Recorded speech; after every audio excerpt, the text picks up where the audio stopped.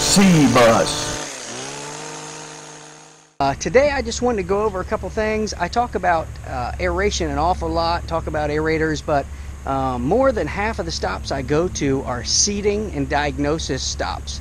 So I kind of wanted to show you what we're into today, just really to talk about seeding options when you have lawn damage. Now, talking about damage, there's a couple of different things to consider. You know, you really have to be a bit of a detective to figure out what caused the damage. Is it insects? Is it fungus? Is it heat stress? Is it spray or fertilization? So we look at those kind of things. I'm not going to go too far into the diagnosis of this kind of thing. I started to aerate this lawn. I thought about making this quick video, so that's what I'm going to do right now. And I'm just going to show you the options and how I went over it with the customer and what we decided to do here. So let's take a look at the yard. To start with, he had a really nice lawn, he said, starting in the spring. He said it's usually one of the nicest. Now as you look at it, there's a bunch of patches of brown grass throughout the lawn that you can see where he's lost turf. In different areas, like along the sidewalk here, you'll see that it's almost completely gone. Other areas, mostly the front and side yards on this yard, that suffered a lot of damage. But you can see that areas like this are very patchy. I would say, you know, he's got less than 50% grass through here. You know, areas like this, obviously he's got almost zero grass. He's got about, you know, 5%. Now through here under the tree, it gets a little bit more shade. He's got a little more grass in there. And then on the side, once again, this catches shade from the tree, so he's got a little bit more grass there. And then all the way up through here. So in order to find out what's going on, I've sort of dug some spots out, took a look, and I've tried to diagnose the problem for him. We came to a couple options. Sometimes when you talk to customers about their lawn and diagnosis of the lawn, you have to feel them out a little bit too, because sort of like if you go to the mechanic and, you know, the person might be a little embarrassed. I'm not going to say that's the case here 100%, but you know, they might be a little embarrassed to what happened to their lawn. Like, let's say you take the car to your mechanic and, you know, last week you drove through a pothole the size of the Grand Canyon. Now you take it to the mechanic and you say, hey, it's just vibrating. It vibrates a lot when I drive. And the mechanic says, oh, what happened? And you go, I don't really know, just started vibrating. Well, you know, they don't really want to admit that they caused the problem sometimes. Same thing with turf care. That's not always the reason. Usually there's an environmental factor or an insect or a fungus, something like this. In this situation, I was a little apprehensive because he's raked it and worked on it a lot. A lot of the dead areas have kind of been cleaned up some. And you know, they're not just laying dead like they normally would. I quickly ruled out most insect damage. But what really leads me to believe something odd is because the coloring is a bit of a reddish hue, and that usually tells me that either there's a fungus involved or most likely a chemical application, either over fertilization when it's hot, possibly he mowed the yard short, over fertilized it, or it could be something to where he tried to spray weeds or something like that in the middle of the heat. Those are probably the two most likely things. As I looked real close, like in this mailbox area, you know, the customer told me he didn't do any fertilizing since spring, and it's now September. But as I looked, I could identify what looks like fertilizer pellets all through here. So I didn't notice that through the rest of the lawn, but right here on the curb line, I did notice the fertilizer pellets. So something seemed a little off to me.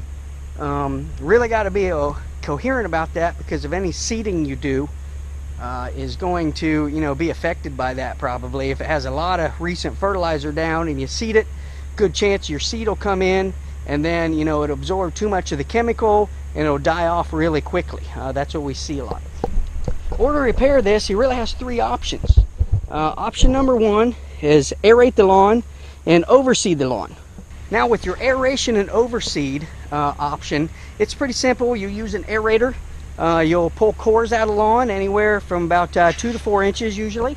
And then you just broadcast seed over the top. Now you can broadcast the seed with a mechanical spreader like I have right here. You know, you can see my seeds down in there. So you can do it with something like this, or a push spreader works just fine too. Now what happens though, aeration and overseeding is really more just of a maintenance procedure. So that's really geared towards a lawn that's more or less healthy. And what you're trying to do is just thicken or boost the lawn. It's not really meant to be a complete repair or renovation process.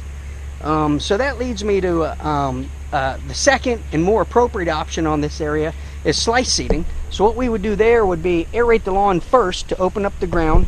Then we'd use a machine like this that is our slice seeder machine. Now this machine has a set of blades underneath it. I'm not going to go too detailed, but it cuts slits. It's also referred to as slit seeding. So it'll cut slices in the lawn about 1 inch apart, and it plants rows of seed as it does that. It's a really effective way of seeding.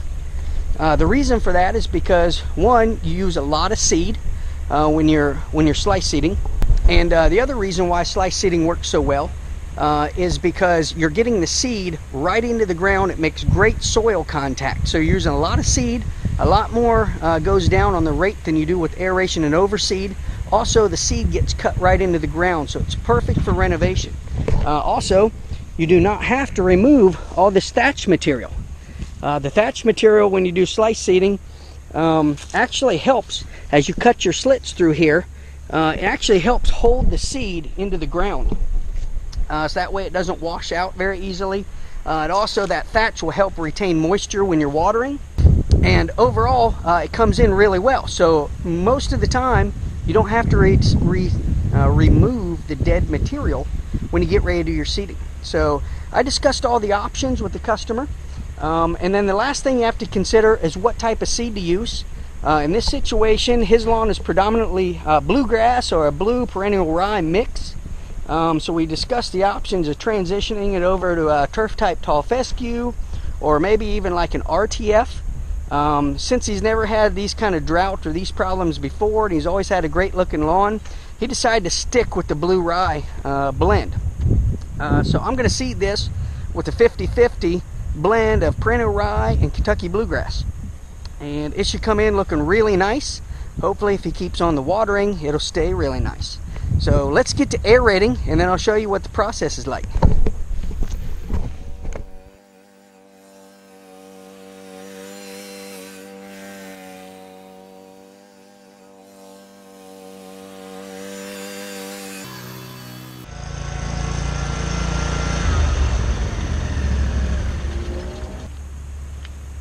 So there is one other option. I just started aerating, but I thought of one other thing. There is one other option I gave the customer, and that's because of a budget.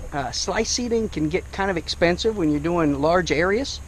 So sometimes I'll give him an option of a double aeration and a double overseed. So we'll aerate it about 2 or 3 times, and then we'll put seed down in between those aerations. So we'd aerate it once, seed it, aerate it again, and seed it a second time in a different direction. You can renovate a lawn that way. It's still not as effective as slice seeding because you just don't have the consistency. Whenever you aerate and overseed a lawn, a lot of that seed frankly gets wasted because it doesn't make good enough soil contact. You poke all those holes, some of the seed falls in the hole, other seeds don't fall in the hole and they get wasted. With slice seeding, you have a lot more soil contact. So in this situation, it's a perfect candidate for slice seeding to renovate this lawn. So let's keep at it. Got the lawn aerated now. Now I will say, admittedly, I beat it up real heavy because obviously this is about a 90% renovation. Some areas I sort of tore up a lot more than I normally would. So this is not your typical lawn aeration. I went extra heavy here, but you know, this is almost a complete renovation. So I really wanted to open up the ground as much as I could. Now we're about ready to start on the slice seeding. So I'm not going to go too much into technique here on aeration and slice seeding. Those are on different videos. This video is just discussing, you know, the process between and the difference of process between aeration and overseeding and say slice seeding instead. Why you would do that. So now we're going to go ahead and slice seed. I told you before we decided to go with the blue rye. So we're going to use this grass seed here. It's a high quality and it's 50% Kentucky bluegrass, 50% rye. on our slice seed machine, I'm just going to set the depth. I'm going to fill my hopper. I'm going to set my seed flow. Keep in mind, every seed that you use has a different rate that you put it down at for proper germination. So keep those things in mind when you're seeding. And let's get started with slice seeding.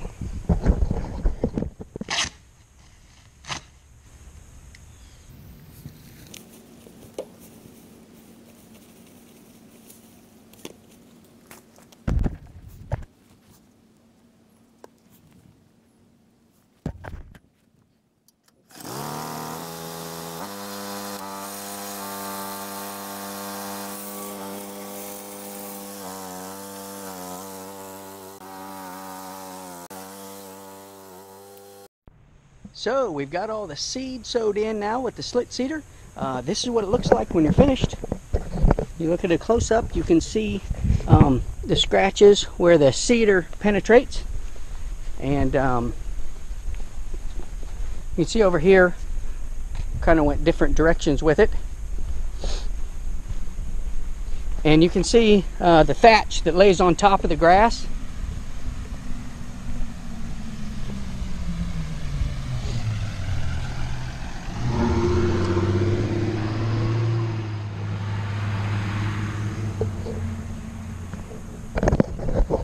So this is typical results after you're done with the slice seeder machine.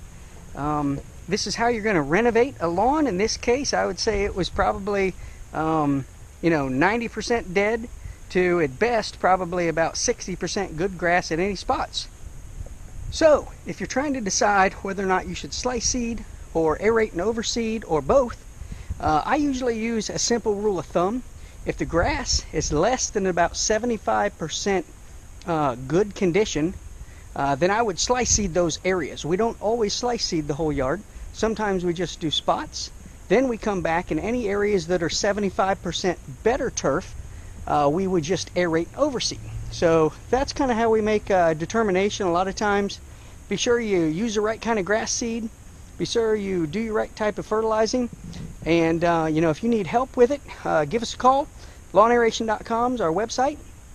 You can find us there. One other thing, if he follows all my instructions on aftercare, I will be sure to try to come back by here in about 3 weeks or so, let you know the progress, maybe 3 weeks and 6 weeks, you can see how it looks. This is the kind of guy, I think he's going to stay right on top of it with the watering. I think it's going to come in great. So remember, don't lie to your doctor, don't ever lie to your mechanic, and of course, don't lie to your lawn guy, because we're here to help you. I'm glad to help you. And we're going to do everything we can to get your lawn back in shape. Subscribe, keep watching. Thanks.